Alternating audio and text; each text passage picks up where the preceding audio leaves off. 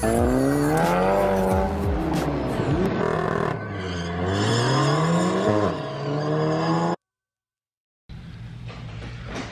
guys, as the title states, the day that you're seeing this should be Tuesday. It'll be about 60 days until I leave to do some training, still stateside, and then I leave to go overseas for a while. I am a contractor. I work for the government. I used to be in the Air Force. I spent 6 years in the Air Force as an aircraft mechanic working on the MQ-1 Predator and MQ-9 Reaper. Got out, got a job with Lockheed Martin. I work at the same building with the same people, same planes, same tools, same parking lot, different break room, and this is what I wear to work. I just wear like shorts and steel toe shoes or boots, whatever. I got real lucky getting a job that I had already been doing, except for now I get paid a little bit more, I get less days off, taxes hit me twice as much, but I also have this opportunity to still deploy. And when we deploy, you can imagine that's a lot more money. I've been working 12-hour days for 120 days straight.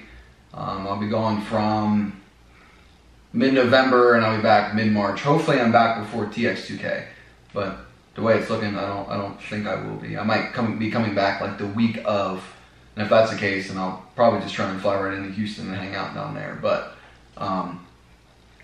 yeah, so about 60 or so days until I leave. I highly doubt I'll be putting any content up. I might take my hard drive and do like a couple, like compile some videos of like racing and stuff like that, if I even have time, if I even take this laptop. I don't even know if I'm going to. I've been thinking about getting one of the nice iPad Pros, just so I have something that's easy to carry around and hold a good charge. This thing's bulky. It's super powerful computer. It's an MSI, but I don't know if I really want to take that overseas and get dust all in the vents and stuff. But yeah, so that's coming down soon. But the payout for this is pretty nice. I'll be making more than what I make in a year home side. I'll make in 4 months deployed. So with that comes I owe about, it doesn't even matter. I will be paying off the car first. And the only real debt I have is this house, my car, and then a personal loan. All my cards are paid off, all that. My credit's through the roof right now, which is awesome. So car's gonna get paid off, then my personal loan, and then with that, I'm gonna buy a bunch of stuff for the car. So there's a picture here of the wingback seats. I've been wanting these seats since my Mark IV-R. I've been drooling over these seats for forever. I don't think I've ever sat in them. I think I seen a set at H2OI the first year I went, which was like 2016, 2015, something like that. And I've fallen in love. I am absolutely getting these seats, and I will make them fit one way or another. They don't have airbags, so I have to get resistors for the sensors. But so that'll be coming. It'll be seats, lightweight battery for sure. Digital dash. I'm probably gonna order the bigger 9-inch screen here before I leave, actually, just so I have some money on a card, give me something to slowly pay off while I'm gone. I'm trying to get my credit score above like 830. I'm almost there. So I need to play with some money still, but so I'm getting those two things for the interior. I'm gonna get, I don't know, I might get that CAE shifter. It depends on how my buddy Alan, he just got his. I don't know when he's installing it. I have to message him, but he just put a picture on Instagram like the other day of it, so I imagine it's going in soon. So if I can still keep the trim inside and make it and have it look decent with that, because the shifter is super tall and it's this big bulky brackety system, but I'd like to have that. And let's say lightweight battery. We'll be getting, I want to get OEM Euro front headlights that don't have the orange whatchamacallit reflector in there. I'll probably grab another set of wheels and tires. I'll probably upgrade my BC shocks at least, and then probably go up on spring rates. They're totally rebuildable, so I'll probably do that. What else? Oh, I want to do front and rear diffs. WaveTrack makes a front one that you can easily buy, but for the rear I have to buy a new Haldex by itself and then ship that to them and have them install it, and then I'll install that on my car and then sell the other one or just keep it as a spare. And then a built head. That's my goal for next year, to have that all done. I'm not gonna buy all that while I'm deployed. I'm buying the seats, probably the dash and the headlights while I'm gone, so I have some nice things to look at when I come back home. And then as soon as I can, well, because I come back in March and then Wookiees is in April, so probably right after Wookiees, I'll probably go. From what I've read, I haven't been doing too much research on it because I get obsessed. When I find a new topic of something, I get obsessed with it, and then I just want to do it right away. And I have the money to do it, and I don't want to do it yet. I'm not ready for it. But I believe IROS will do a port and polish and then install. I'm going to do it with the IE. Well, it's not even IE, but they sell the kit. But I guess it is for their springs and retainers, I think. And then the valves and stuff is for Ferrera. I'll show you here. And I'll order that stuff and then probably take it to IROS and have them do the head and stuff. I'd like drive out to Vegas and spend a week there. I got a buddy out there who should be getting his car back soon. He has a built motor and head. I'm not sure if it got port and polish, but I'm pretty sure it did, with full fuel system and an EQT turbo on his manual Mark 7 Golf R. And it should be done soon. It's all getting done at IROS. You guys are probably going to see this car all over the internet here soon. I'm not going to say who it is, but he knows who he is. I'm excited as fuck to see his car, and I want to make a trip out to Vegas, like, just to hang out with him and yeah, see the car. He's like one of my earliest subscribers, one of the first guys that were commenting on my videos, and we going back and forth for many months now on Instagram. So dude's cool as fuck. I don't want to give away who it is or all of his sauce, but the car's gonna be badass. And I imagine. So why do I want to do build head? I want to be able to rev to at least like 8,000 RPM. And autocross, going up against like the S2000s, Miatas, and all the cars that have all this extra RPM on me in first and second gear, it would help me out a lot. And then being able, push the power band up a little bit, and then, with having it ported, you could run less boost. Say you make 500 at 30 pounds. Well, with the port and polish head, you could just racer math. You could make 500 at say like 25 pounds. So 5 less PSI, less stress on the motor, but you're making as much power. You see what I'm saying? So right now I run like, let's say like 28, 29 pounds and make 450 basically. Well, I could run, say, 25 pounds and make that 450. So, and that'll help in the long run if I ever do decide to go to, and the turbo should be able to spool quicker with less, more air being able to get in and out of the motor. So that's my biggest thing next year.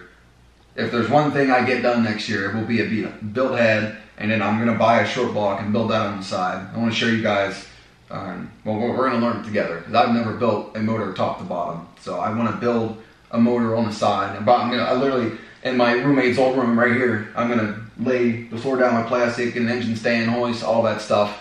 I'm going to build an engine in that room. At least, we'll see. If it's not in that room, it'll be up with my buddies in Amarillo. But so yeah, the main thing that's gonna get done 2020, build head, seats, headlights, another set of wheels and tires. What else did I say? Lightweight battery and the diffs. Really, at the very least, get the front diff. Getting the whole rear diff set up is gonna be crazy. Because if I remove the rear head X, I might as well hook up. There's my buddy on Instagram, UM_flex_R, and he has scored some really cool suspension stuff, some tubular craziness. So if that rear end's coming out, I'm going to take out the whole subframe, everything, and go tubular, replace all the arms, everything. The whole rear end would wind up being tubular if I do that, the wave track in the rear. So, but anyways, so what's going on before I leave? Soon as I'm waiting, the money's ready. It's here, it's ready to go. As soon as the parts are pulled off the car, I found the part out for brakes. So the big brake kit for the front, and then I have some special sauce coming for the rest of the brake system. It's gonna be super dope. I'm super excited. The front brakes will be able to, as soon as I get here, I'm gonna put them in because I gotta send him my front brakes back. So I got a deal because I'm giving him my fronts, I'm taking his fronts. But what else is going on is gonna be pretty dope. And I'm super, super excited. He was supposed to get him off the car this weekend. I don't think he had the time. So hopefully this weekend or this week he gets him off, and then so about 2 weeks they'll go on. I need to order pads for the rear still, and 034 just came out with front end links that aren't spherical, and then rear end links that aren't spherical. So the spherical ones are like metal on metal and they pop and make noise, and these ones are the rubber. So I'm gonna, as soon as T-Mobile sends me my card, because they bought out my Verizon account, so I went from Verizon to T-Mobile so I could switch phones. I traded in my Pixel 3 XL and got the OnePlus 7 Pro, which is a dope phone. Any of my Android nerds here, Google guys, you'll know what I'm talking about. And the OnePlus 7 Pro is fucking super dope. The only thing it's lacking is kind of in the camera department, but any phone compared to the Pixel is going to be lacking in the camera department. But the battery, the 90 Hz screen, not having a notch, the camera pops out of the top, the warp charge is crazy. Literally today I put my phone on charger at 8% at work, and I went out to the smoke pit, hung out for a little bit, came back in, maybe 20 minutes, and my phone had bumped up. I think it was 43% in 20 minutes. Crazy. Charges crazy fast. And just super nice. Screen's way better, speakers are way better. It's nice. Anyway. So yeah, before I leave, it'll be brake setup, end links, and then probably the 9-inch screen before I deploy. And then when I come back, all types of things. The seats should be sitting here waiting. I'll probably swap those out like the week I get back.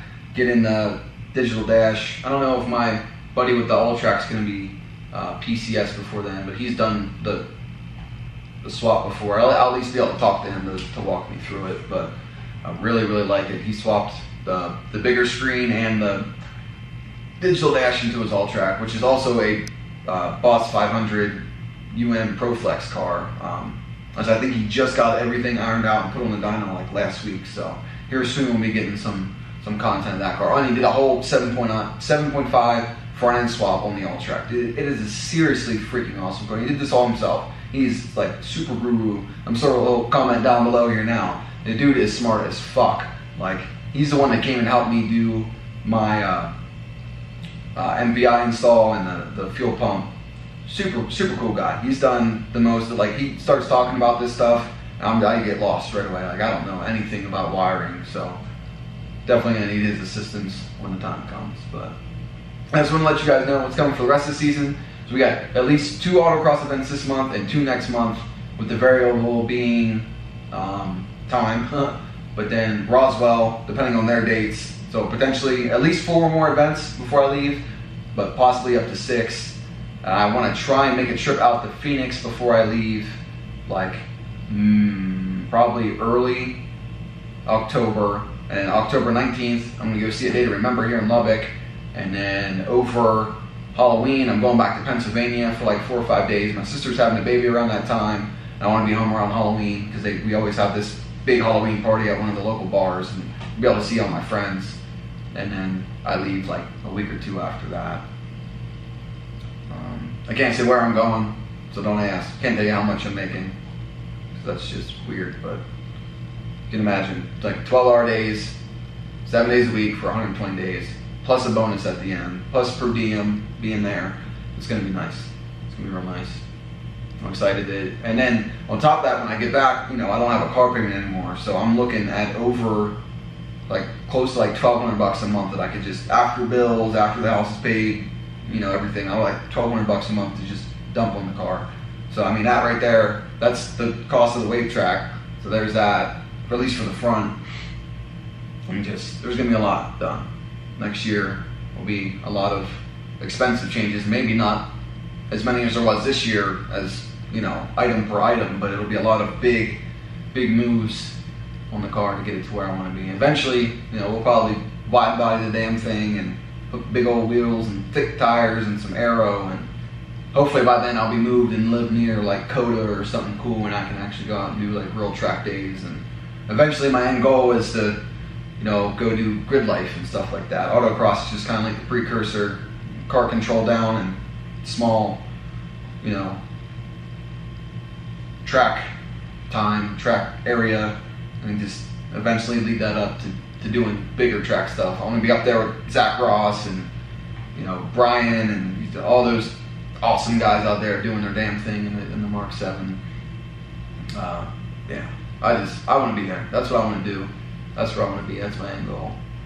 But still got some time. I'll probably deploy again before I actually move out of this place. I bought this house like 3-4 years ago, and the rent market, the housing market here isn't terrible, but the house does need some work. I had some water damage out there, and then these, you know, people call them goat heads or stickers. Like my front zero escape lawn is just like infested with them. So I need to get the whole front dug up, get the rubber stuff put back down, the rocks put back down on top, and then half the fence is like broken and have like barely fixed because of the 80-mile-an-hour winds we get here in the fall.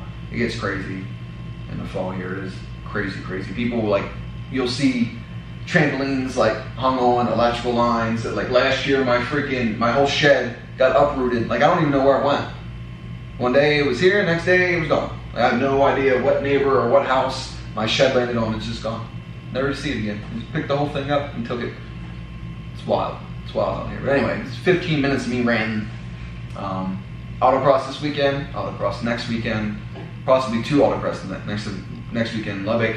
They want to do 2 events since it's their last event of the year. They want to do a Saturday morning and Sunday morning, so we'll see. But there's a lot of stuff going on next. There's all out call out in Albuquerque. There's a baby shower. I just got invited to buddy's daughter's first birthday. There's just too many things going on, but we'll see. If you guys have any suggestions for parts or something that I should buy or you want to see or something that I should look into, I'm going to have not a lot of time, but a lot of time, I guess, when I'm deployed to do a lot of research. I have a whole list of stuff on my phone that I want with links to forums and places to buy things, and there's just a lot of stuff. And then I'm also, once this car is paid off, I'm going to buy a truck and a trailer. That way I can go to big events and not having to worry about turning the boost down. My camera just cut me off. I guess you can't record more than 17 minutes at a time. But I guess that's enough of me ranting. Drinking beer. I'm back on day shift this week so I can do weapons training. I drive this little jammer and I load missiles on the planes with this machine thing with an arm. It's pretty cool. But that's how we're looking. To spend Christmas and New Year's in some foreign country. Anyway, thanks for listening to me ranting. Drop suggestions, comments, concerns down below. And I'll talk to you guys there. Catch you on the flip-flop.